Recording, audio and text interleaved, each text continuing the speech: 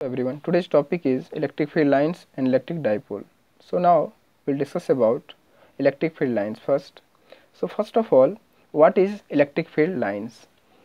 So we can say this field line is an imaginary line. First of all, this is an imaginary line and also this is a curve. ये ऐसा curve है जिस पे यदि हम tangent खींच दें तो हमको इलेक्ट्रिक फील्ड का डायरेक्शन बताता है। जैसे इसको यदि डेफिनेशन में देखें तो देखो, these are those curve in your electrical field at which bye drawing your tangent on it we can get the direction of electric field at that point. Means हम लोग पहले ही बता चुके हैं कि कर्व पे यदि हम टेंजेंट खींचें तो हमको इलेक्ट्रिक फील्ड मिलेगा। तो इसको कैसे समझा जा सकता है? देखो, यदि आप एक पॉजिटिव चार्ज लें और एक नेगेटिव चार्ज ले लिए, यहाँ पे हम लोग को पहले से भी पता है कि इलेक्ट्रिक फील्ड पॉजिटिव से निकलता है और नेगेटिव में आता है। मीन्स पॉजिटिव से आउटवर्ड होता है और नेगेटिव में इनवर्ड होता है। Radially inward, this is the radially outward. तो यहाँ से यदि इस तरह से कर्व हम लोग को बन रहा है तो इससे पता चल रहा है कि पॉजिटिव से फील्ड निकल रहा है और नेगेटिव में जाकर के एंड कर रहा है। तो ये जितना भी कर्व है यहाँ पे, हमको ये टेंजेंट यदि उस कर्व पे कहीं भी खींचो तो वहाँ से हमको पता चलेगा कि ये डायरेक्शन ऑफ फील्ड है। देखो, इधर भी खींचें तो ये डायरेक्शन ऑफ इलेक्ट्रिक फील्ड बता रहा है हमको, direction of electric field this way, okay, this way, direction of electric field. अब एक चीज़ और यहाँ पे रह जाता है कि इलेक्ट्रिक फील्ड स्ट्रेंथ क्या होता है। तो देखो, इलेक्ट्रिक फील्ड स्ट्रेंथ जो हमको पहले भी डिस्कस करना था, इलेक्ट्रिक फील्ड स्ट्रेंथ और इलेक्ट्रिक फील्ड सब दोनों ही सेम है। हमको सिर्फ इतना पता चलता है कि इलेक्ट्रिक फील्ड स्ट्रेंथ जो है वो इलेक्ट्रोस्टैटिक फोर्स पे डिपेंड करता है। कि मान लो एक रीजन है हमारे पास, मान लो ये फील्ड है, इलेक्ट्रिक फील्ड, इस टाइप का इलेक्ट्रिक फील्ड होता है। तो इलेक्ट्रिक फील्ड में जो टेस्ट चार्ज हम लोग लेते हैं, मान लो ये सोर्स चार्ज है यहाँ पे क्यू, कैपिटल क्यू यहाँ पे ले लो, ये सोर्स चार्ज है और इस टेस्ट चार्ज को हम यहाँ पे रखते हैं। तो ये जो फोर्स इस पर एक्सपीरियंस करता है, यहाँ से फील्ड निकला ऐसे कुछ, तो ये चार्ज, टेस्ट चार्ज जो फोर्स एक्सपीरियंस करता है वही इसका स्ट्रेंथ होता है। मतलब स्ट्रेंथ को ये बताता है, टेस्ट चार्ज यहाँ पे हमारे इलेक्ट्रिक फील्ड के स्ट्रेंथ को बताता है कि कितना कैपेबल है, कितना कैपेसिटी वाला है। ठीक है, तो ये पूरा 100% किस पे डिपेंड करेगा, इसका स्ट्रेंथ। देख लो, इलेक्ट्रिक फील्ड इधर है, इधर फोर्स है, तो हम जानते हैं एफ, ये तो कट ही जाएगा, टेस्ट चार्ज है तो कैंसिल हो जाता है। तो हमारे पास क्या बचता है, यहाँ रिजल्ट बचता है KQ/R²। मीन्स इलेक्ट्रिक फील्ड इस पूरे सोर्स चार्ज पे डिपेंड करता है कि सोर्स चार्ज कितना है, कैपेबल है। यदि सोर्स चार्ज ज़्यादा स्ट्रॉन्ग होगा तो इलेक्ट्रिक फील्ड स्ट्रेंथ भी उतना ही स्ट्रॉन्ग होगा। तो इलेक्ट्रिक फील्ड स्ट्रेंथ और इलेक्ट्रिक फील्ड सेम चीज़ है। ठीक है, इसमें कोई डिफरेंस नहीं है। अब हम लोग डिस्कस करते हैं इसके प्रॉपर्टीज़ पे। इलेक्ट्रिक फील्ड लाइन का कुछ प्रॉपर्टीज़ होता है जिसके बारे में अब हम लोग डिस्कस करने जा रहे हैं। तो देखो, प्रॉपर्टीज़ कुछ हैं, इसमें से पहला प्रॉपर्टी है हमारे पास, देखो क्या है, it starts from positive charge and ends with negative charge. Means ये पॉजिटिव चार्ज से स्टार्ट होता है और नेगेटिव में जाकर के एंड होता है। फील्ड लाइंस हमेशा, फील्ड लाइंस पॉजिटिव से स्टार्ट होता है और नेगेटिव में एंड हो जाता है। ये इसका पहला प्रॉपर्टी है। Second property, tangent gives direction of electric field. ये टेंजेंट हमको क्या देता है, फील्ड का डायरेक्शन। ये हम लोग पहले डेफिनेशन में ही पढ़ चुके हैं कि जितना भी ये टेंजेंट जो है वो हमको क्या देता है, फील्ड का डायरेक्शन। कौन सा फील्ड का डायरेक्शन, इलेक्ट्रिक फील्ड का direction. Okay, and next one, third one point, electric field lines never intersect to each other. ये इंटरसेक्ट क्यों नहीं करता एक दूसरे से, इसका प्रॉपर्टी है, ये दोनों यदि इंटरसेक्ट कर जाता है तो इसका क्या कंडीशन होगा वो देखो। हम लोग क्लास 10th में भी इससे रिलेटेड बहुत सारा चीज़ पढ़ चुके हैं, लेकिन यहाँ पे देखो, यदि एक फील्ड लाइन इधर से जा रहा है और एक फील्ड लाइन और इधर से गया और ये दोनों इंटरसेक्ट हो गया, यदि ऐसा होता है, यदि ये इंटरसेक्ट कर जाता है तो क्या होगा, यहाँ पे एक डायरेक्शन इधर हो जाएगा, इस जगह पे इधर टेंजेंट खींचो इस कर्व पे तो इधर जाएगा, और इस कर्व पे खींचो तो टेंजेंट इधर जाएगा। तो कुल मिला के हमको यहाँ पे देखो तो कितना डायरेक्शन मिल गया, 2 डायरेक्शन। और हम लोग जानते हैं कि फील्ड का डायरेक्शन कितना होता है, एक ही होता है, पॉजिटिव टू नेगेटिव। पॉजिटिव से नेगेटिव मतलब पॉजिटिव से निकलता है और नेगेटिव में जाके एंड हो जाता है। और वेक्टर में भी यदि देखें तो हमको रिजल्टेंट कितना मिलता है, एक ही मिलता है। तो यहाँ पे दो डायरेक्शन में 2 कर्व है और दोनों कर्व का डायरेक्शन डिफरेंट हो जा रहा है। ऐसा होता है तो हमको जो पॉइंट, इस पॉइंट पे जो इलेक्ट्रिक फील्ड मिलेगा, मतलब इलेक्ट्रिक फील्ड मिलेगा, वो हम लोग फाइंड नहीं कर सकते हैं, बिकॉज डायरेक्शन यहाँ 2 हो जा रहा है और 2 डायरेक्शन हम लोग किसी भी फील्ड लाइन के लिए संभव नहीं है, क्योंकि हम लोग एक ही डायरेक्शन को देख रहे हैं कि ये पॉजिटिव से निकलता है और नेगेटिव में जाकर के एंड कर जाता है, इसलिए यहाँ पे 2 डायरेक्शन पॉसिबल नहीं है। तो हम लोग इसको कैसे बोल सकते हैं कि when to field line cross two each other than there will be to then there they possess to directions, so it can not be possible. मतलब सिंपल है कि ये कभी दोनों इंटरसेक्ट करेगा तो 2 डायरेक्शन देगा, और 2 डायरेक्शन देगा तो ये कभी पॉसिबल नहीं होगा। ये पहले क्लास 10th का भी कुछ कंसेप्ट है इसमें, जो हम लोग पहले भी पढ़ चुके हैं। उसके बाद देखो यहाँ क्या है, नेवर फॉर्म्स क्लोज लूप, मतलब ये close loop electric field never forms close loop, एक क्लोज लूप भी नहीं बनाता है। क्लोज लूप कैसे यदि बनाता तो कैसा होता, मान लो नेगेटिव से निकला इसे फील्ड निकला और फिर नेगेटिव में आ जाता तो क्लोज लूप बनाता, लेकिन ऐसा तो इसका कंडीशन है ही नहीं। पॉजिटिव से निकलता और फिर पॉजिटिव में आ जाता तो ये होता क्लोज लूप, लेकिन ऐसा तो ये कुछ करता नहीं है। ये करता कैसा है, ये पॉजिटिव से निकलता है और नेगेटिव में जाकर के एंड हो जाता है, ठीक है। तो ये इसका क्लोज लूप नहीं बनता, ठीक है। इलेक्ट्रिक फील्ड नेवर फॉर्म्स या क्लोज लूप। बट यदि मैग्नेट का बात करें तो अभी तो खैर नहीं पढ़ना है, वो आगे पढ़ना है आगे चैप्टर में, लेकिन मैग्नेट में यदि बोला जाए तो मैग्नेट में क्या होता है कि एक साइड नॉर्थ पोल होता है और अगला साइड साउथ पोल होता है। इसमें क्या होता है कि नॉर्थ से ऐसे साउथ जाता है और इन साइड भी फील्ड बनता है इसमें, तो ये क्लोज लूप बनाता है। मैग्नेटिज्म में हम लोग का क्लोज लूप बनता है, नॉर्थ थ्रू साउथ पोल जो फील्ड बनता है उसमें क्लोज लूप बन जाता है, बट हमारे इलेक्ट्रिक फील्ड में ऐसा नहीं होता है। This is remembering point, so always remember it, okay. And तो we can, this is the very important point, electric field never forms close loop. And next point is electric field lines यदि close हो तो वहाँ के उस जगह पे जो फोर्स होगा वो बहुत स्ट्रांग होगा, और यदि वही फील्ड लाइन्स दूर हो तो वहाँ पे क्या होगा, फोर्स बहुत लेस होगा। जैसे समझने के लिए हम लोग लेते हैं फील्ड, जैसे ऐसे फील्ड है बहुत सारा, ऐसे फील्ड निकल रहा है, तो स्टार्टिंग में तो जहाँ पे फील्ड निकलेगा वहाँ पे तो क्राउड रहेगा उस जगह पे, और दूर जैसे जाएगा इसका क्राउडनेस क्या होगा, धीरे धीरे कम होता चला जाएगा, फील्ड जो है सो धीरे धीरे क्या होगा, फैलता चला जाएगा। तो ऐसे कंडीशन में यदि एक चार्ज यहाँ पे है, इस जगह पे एक चार्ज यहाँ पे है और एक चार्ज यहाँ पे है, तो इस जगह पे जो चार्ज है वो ज़्यादा फोर्स एक्सपीरियंस करेगा in comparison of this one charge, okay. और ऐसे भी यदि हम देखें इलेक्ट्रिक फील्ड का फॉर्मूला से भी देखें कि E is equals to KQ/R², means ऐसा कुछ होता है ना कि E is inversely proportional to the R², means distance यदि दूर बढ़ेगा तो फील्ड क्या होगा, लेस होगा। If distance will be maximum then field will be minimum.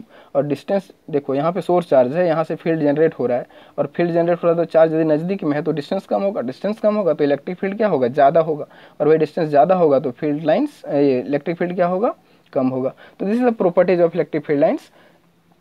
तो इलेक्ट्रिक फील्ड लाइन्स में ये समझ गए कि यदि क्लोज रहा, फील्ड बहुत नज़दीक रहा, क्लोज मतलब क्राउडनेस रहा, तो हम लोग वहाँ पे फोर्स जो होगा वो स्ट्रॉन्ग होगा, और यदि वही फार रहा मतलब बहुत दूर रहा तो दूर रहने से क्या होगा, उसका फोर्स जो होगा वो बहुत लेस होगा, ठीक है। This is an application. And another one is uniform electric field lines are always parallel to each other and equi distance. अब यहाँ पे डिस्कशन करने की बात यह है कि मान लो हमारे पास फील्ड है, वो कैसा बोल रहा है, यूनिफॉर्म इलेक्ट्रिक फील्ड लाइन्स। तो देखो स्ट्रेट लाइन में जो बन रहा है इस टाइप का electric field line, straight line यदि ऐसे ही से फील्ड लाइन्स बहुत सारा बने इस टाइप का, ये रहा second, third, fourth, this is all electric fields. अब देखो सब स्ट्रेट लाइन बना रहा है और सबका जो डिस्टेंस है एक दूसरे के बीच में वो इक्वल है, इक्वी डिस्टेंस।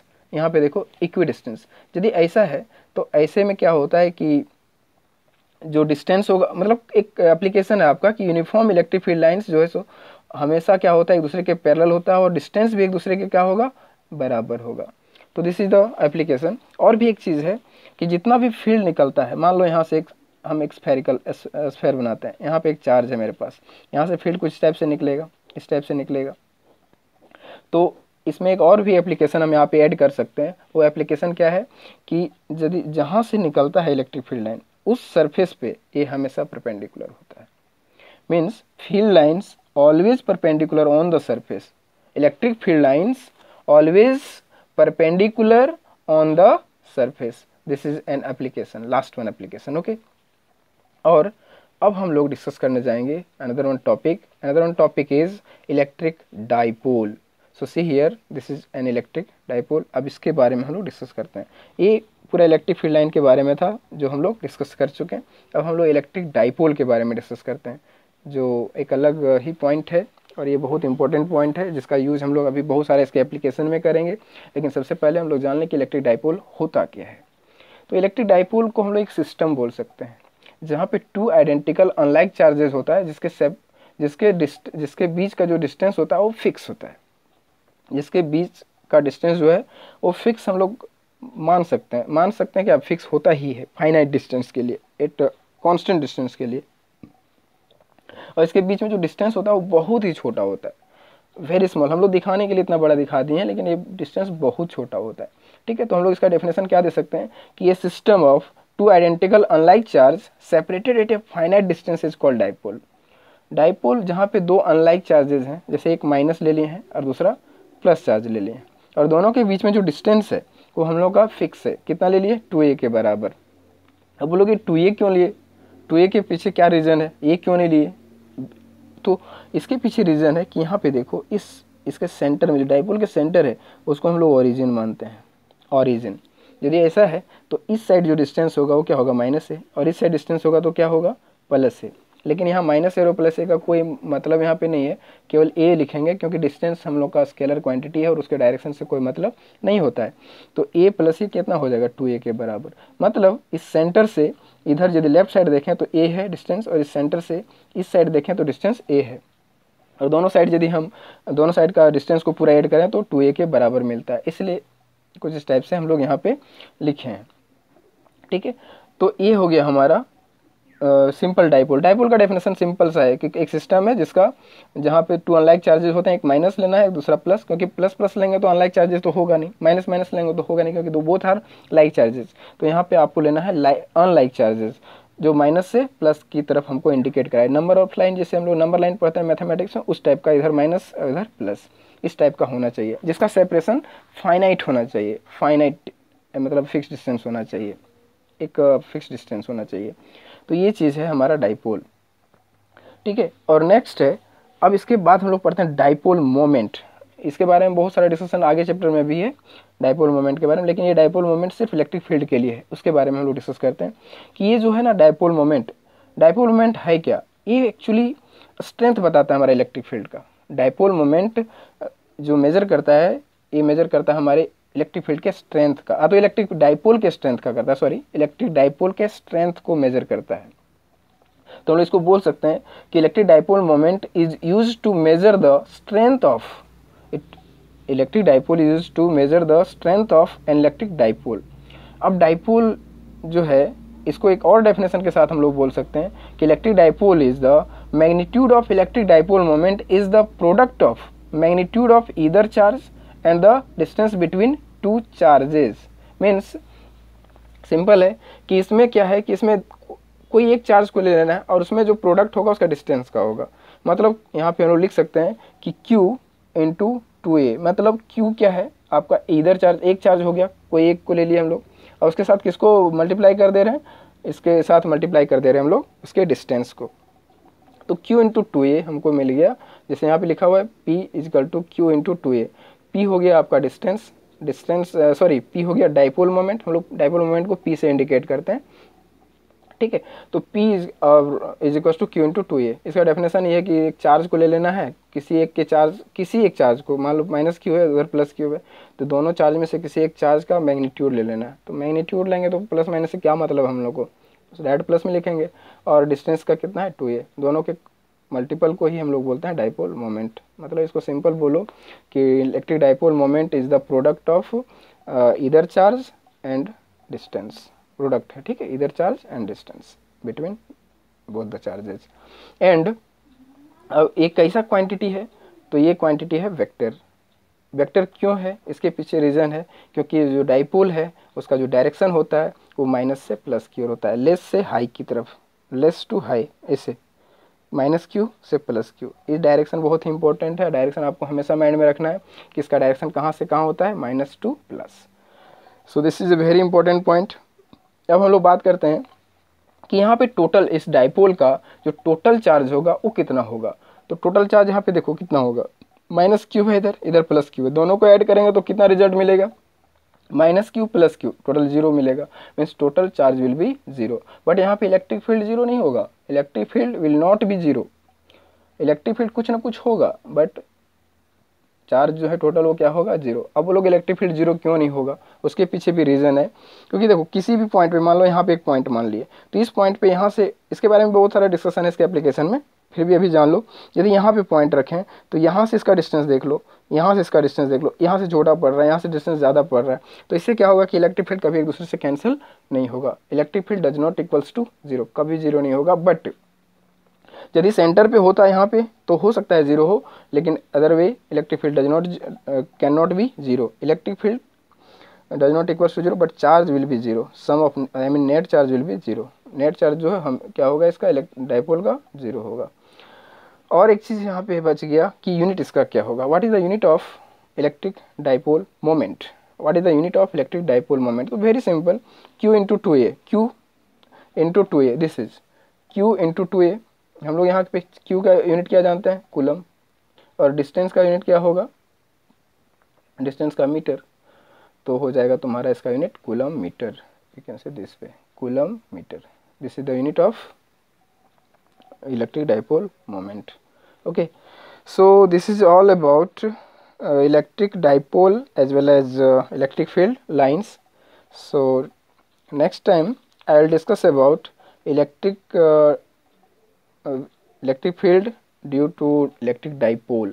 अब क्या है कि जो नेक्स्ट टॉपिक होगा इसमें, और इलेक्ट्रिक डाइपोल को हम लोग फील्ड में रख करके देखेंगे तो उसमें क्या इफेक्ट पड़ेगा। मान लो किसी एक भी पॉइंट के लिए, जैसे अभी बात की यहाँ पे हम कि इस पॉइंट पे, तो इस पॉइंट पे मान लो कि कितना इलेक्ट्रिक फील्ड होगा, या तो इधर यदि हम एक्सियल में रख दें तो कितना इलेक्ट्रिक फील्ड होगा, या तो फिर यहाँ पे सेंटर पे रख दें, इसके सेंटर पे, तो इलेक्ट्रिक फील्ड कितना होगा। मतलब हम लोग इलेक्ट्रिक फील्ड फाइंड करेंगे, वो भी डाइपोल के साथ। वो डाइपोल को हम लोग इलेक्ट्रिक फील्ड में रख देंगे, उसका भी कंडीशन एक अलग है। लेकिन फिलहाल हम लोग देखेंगे कि यदि एक पॉइंट को यहाँ पे कंसिडर किया जाए तो इलेक्ट्रिक फील्ड कितना होगा, यहाँ पे कंसिडर किया जाए तो इलेक्ट्रिक फील्ड कितना होगा। इसीलिए हम आपको पहले बता चुके कि electric field does not equals to zero, but net charge will be zero, because there are only two charges, one negative and another one is the positive, और दोनों का मैग्नीट्यूड भी सेम होता है। यदि ऐसा है तो इसका नेट जो चार्ज मिलेगा वो हमको हमेशा जीरो मिलेगा, बट इलेक्ट्रिक फील्ड कभी जीरो नहीं होगा। इसके बारे में हम लोग इसका एप्लीकेशन में पढ़ेंगे कि आखिर क्यों जीरो नहीं होता है हमेशा। ये बहुत इंपॉर्टेंट है, वो हम आगे के लेक्चर में डिस्कस करेंगे। तो यहाँ पे देखो हम लोग क्या क्या डिस्कस कर चुके।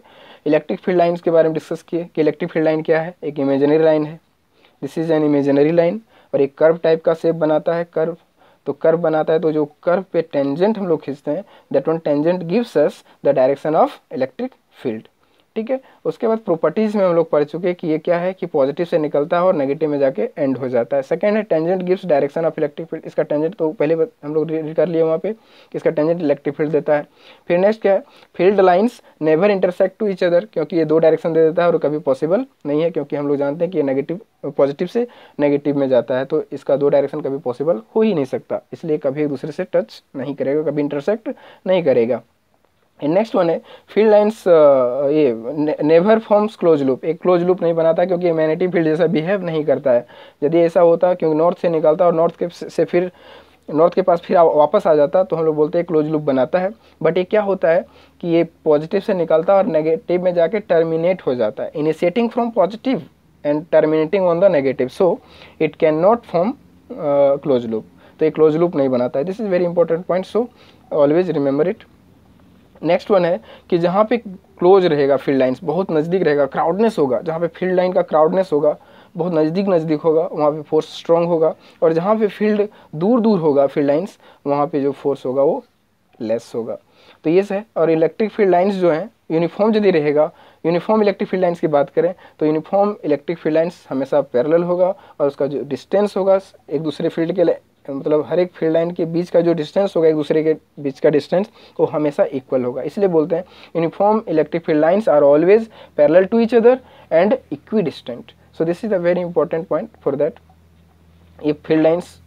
उसके बाद इलेक्ट्रिक डाइपोल के बारे में डिस्कस किया कि यहाँ पे दो चार्ज है जिसके बीच में डिस्टेंस क्या है, 2a है, और ये बहुत ही सिंपल है, इसके बारे में अभी तो डिस्कस किया फिलहाल, -q से +q, और इसके बीच में डिस्टेंस 2a है। ठीक है, एक सिस्टम है जो इक्विडिस्टेंस फिक्स डिस्टेंस पे प्लेस्ड है, दो चार्ज जो अनलाइक चार्जेस हैं। ठीक है, और इसमें डाइपोल मोमेंट के बारे में डिस्कस किए। डाइपोल मोमेंट जो एक चार्ज और किसी एक चार्ज का मैग्नीट्यूड और इसके डिस्टेंस का मल्टीपल होता है, प्रोडक्ट होता है। तो P is equals to Q into 2A के बराबर होता है, और इसका नेट चार्ज जो होता है वो तुम्हारा 0 मिलता है, और इलेक्ट्रिक फील्ड 0 नहीं होता है। डायरेक्शन कहाँ से कहाँ होगा इलेक्ट्रिक फील्ड का, इलेक्ट्रिक डाइपोल का, dipole moment sorry, electric dipole moment का डायरेक्शन होगा negative to positive. I mean direction of electric dipole moment is the negative to positive. This is very important point, so always remember it. Direction of electric dipole moment is negative to positive. This is very important point. Okay, so and unit is the coulomb meter.